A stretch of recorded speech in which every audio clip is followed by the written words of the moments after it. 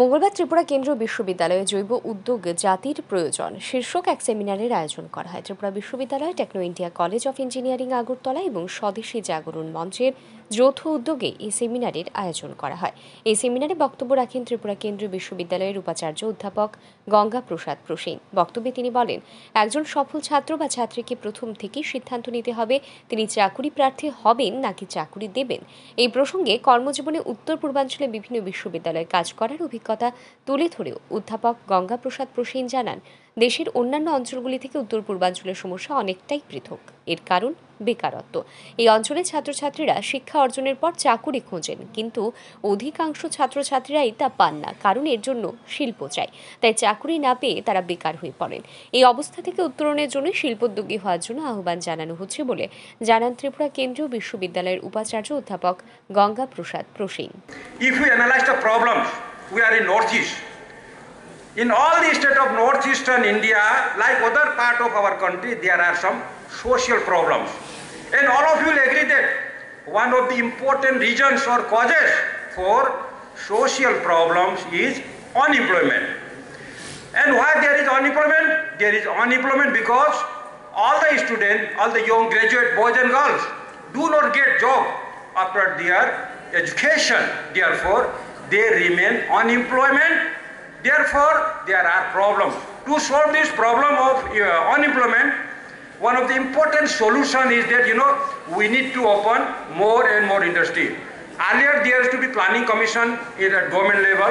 So in every 5-year plan, they used to allocate a certain portion of money for establishment of industry, and the main reason is to provide employment opportunity. That was the government side.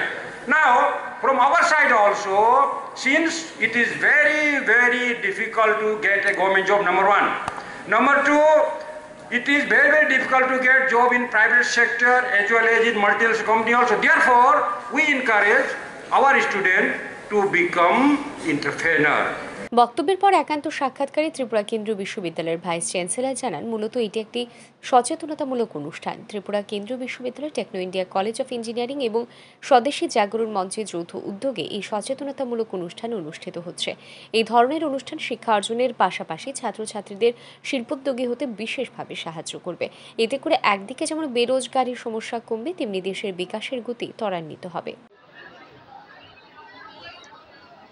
Tripura विश्वविद्यालय में आज entrepreneurship development के विषय को लेकर एक awareness programme हुआ। यह प्रोग्राम त्रिपुरा विश्वविद्यालय और techno India college of engineering के संयुक्त तत्वाधान में हुआ है। इस कार्यक्रम के मुख्य अतिथि श्री CAR सुंदरम जी थे। वो स्वदेशी जागरण मंच के अखिल भारतीय कन्वेनर है। इस कार्यक्रम के माध्यम से हमने अपने विद्यार्थियों को ये संदेश दिया कि आप पढ़ाई के बाद अगर आपको अपने इच्छा के अनुसार आपको एम्प्लॉयमेंट नहीं मिलने से भी आप खुद ही अपना एक कारोबार कर सकते हैं, आप उद्योग धंधा खोल सकते हैं, आप खुद ही आप एंटरप्रेन्योर बन सकते हैं। अगर आप एंटरप्रेन्योर बनेंगे तो आप जॉब गिवर बनेंगे, न कि जॉब सीकर, और इससे हमारे देश की जो बेरोजगार की समस्या है उसको कम करने में बहुत फ़ायदा होगा और इसके साथ साथ देश का विकास भी होगा। धन्यवाद। এদিন এই অনুষ্ঠানে একটি মেমোরেন্ডাম অফ আন্ডারস্ট্যান্ডিং বা মৌ স্বাক্ষরিত হয়। এই চুক্তির ফলে বাঁশভিত্তিক শিল্প প্রসারের ক্ষেত্রে ছাত্রছাত্রীদের আরও উন্নত ধরনের প্রশিক্ষণ প্রদান করা হবে। এই মৌ স্বাক্ষরের ঘটনাকে স্বাগত জানান সেমিনারের প্রধান বক্তা, দেশের বিশিষ্ট অর্থনীতিবিদ আর সুন্দরম। ব্যুরো রিপোর্ট, আর ই নিউজ।